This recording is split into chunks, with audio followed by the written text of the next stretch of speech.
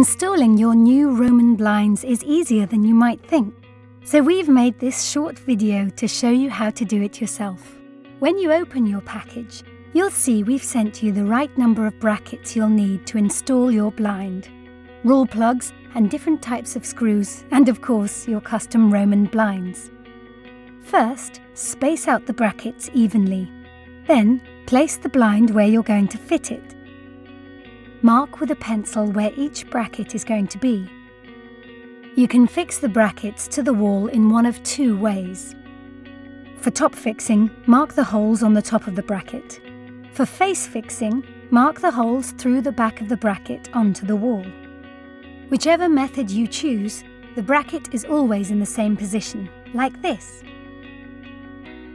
The shorter screws are wood screws, which you'll need if attaching the blinds directly to a wooden window frame or recess. Use the raw plugs and longer screws if you are screwing the brackets into the wall. With our deluxe headrail spring brackets, mounting your blinds couldn't be simpler. Just place the front lip of the headrail on the blinds into the front cradle of the brackets. Gently push back against this cradle and it'll give way a little bit. The blind is now locked in place.